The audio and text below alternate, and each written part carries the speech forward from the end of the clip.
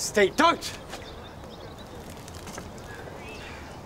Harry, they let you out?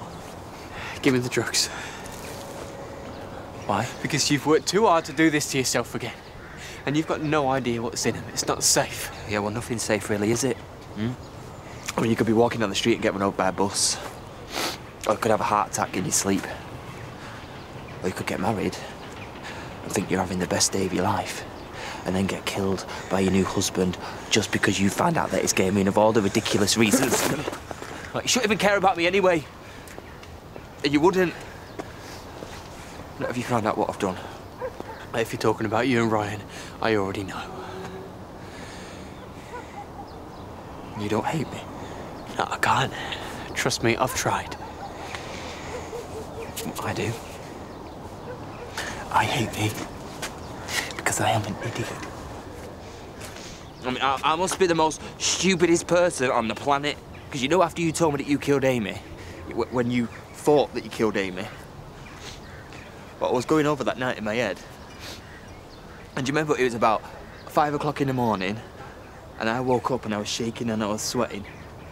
And you held me in your arms for hours, didn't you? Do you remember? For ages. But I was thinking, how could I be that close to you and not know? How could I make the same mistake with Ryan? I mean, it's almost funny, isn't it? Because that's what my life's become. It's just one big joke now, isn't it? No, Harry!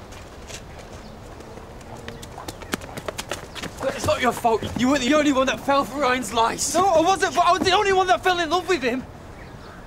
And I wasn't actually, was I?